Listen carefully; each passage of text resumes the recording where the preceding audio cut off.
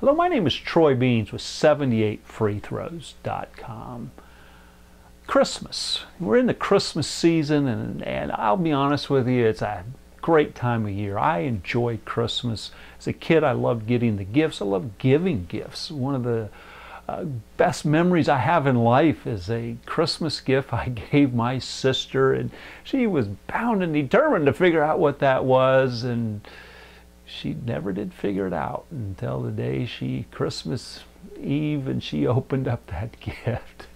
It was fun. I love the season. I love the time. And I read an interesting quote. I actually posted it to my Facebook account by Alexander Solzhenitsyn, who was a Soviet dissident who spent years in Siberia, in labor camps. And the quote goes like this. It says, "You only have power over people as long as you don't take everything away from them.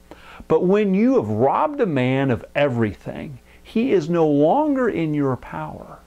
He is free again." You know, in this Christmas season, a lot of people get kind of upset about the commercialization of Christmas. I'm not sure I'm crazy about it either, but not a whole lot we can do about it. Or the flip side, you might be thinking, wow, I hope I get that gift. I really want that thing. You know, is life going to be tough if you don't get that thing? I think really what this quote is all about is that freedom resides in our hearts.